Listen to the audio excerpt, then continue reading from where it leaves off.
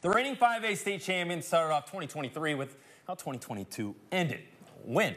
Yep, the Rebels have a chance to continue their 16-game winning streak tonight because of this guy, Hunter Dance, the senior, in his first career start through the game-winning touchdown with 17 seconds left. 6 scored, though, on the receiving end of that game-winning score. Opening a kickoff, Clinton trying to take it upfield, but Davis Neely knocks the ball out of Juwan Gowen's hands, so the Rebels will take over in the red zone. Hunter Dance hands it off to Marshawn Bowers, takes it to the outside, dodges a tackle, and finds pay dirt. 30 seconds in, West leads by 7. Rebels back on offense, back to scoring touchdowns. Dance to Devin Jamison. He'll take care of the rest. Breaks through a pair of Dragons, with an open lane straight to the red zone.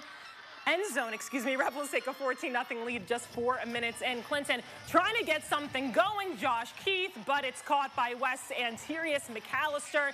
Everything going right for West tonight. They settle for the field goal there after 3 quick downs, but West really looking good so far. Rebels win it 44-12.